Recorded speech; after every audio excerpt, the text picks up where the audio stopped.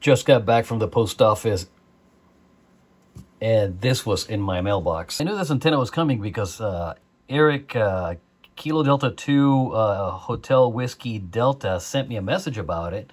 He sent me this, and I felt the box, felt heavy. I thought, what in the world? He told me it was an antenna. But check this out.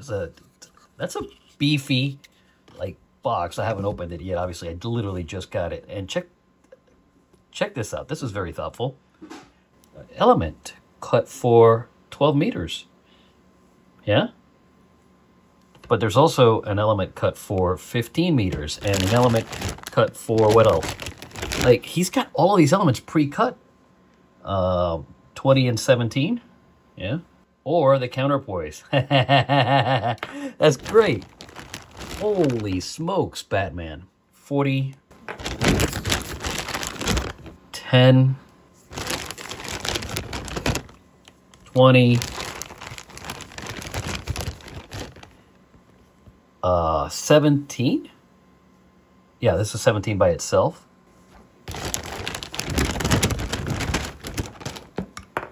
And, let's see, what do we have here? An 80, 40, 15 counterpoise. Okay, so separate counterpoise. So we have two different counterpoises and elements for all the bands. That's pretty cool. He also sent in one of these things. It's a power pole splitter with USB-A. That'll come in handy at some point in time. But thank you, Eric. This is very thoughtful, man. I appreciate it. Now you just changed my winter field day plan, so I have to readdress what I'm doing, but thank you. I went ahead and popped the cover off on the transformer. So the toroid is about the same size as the one I have for the Dude Tenna. So I'm guessing this is limited to about 100 watts. But, cool stuff. He has this epoxied in here, so it's elastic in.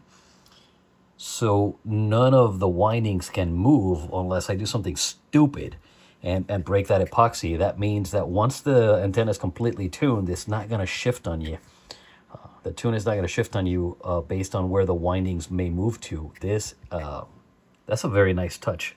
Again, thanks, Eric. I appreciate it. I'm gonna have to take this out, have it all tested out, and then have it ready for winter field day in a couple of weeks. 7-3.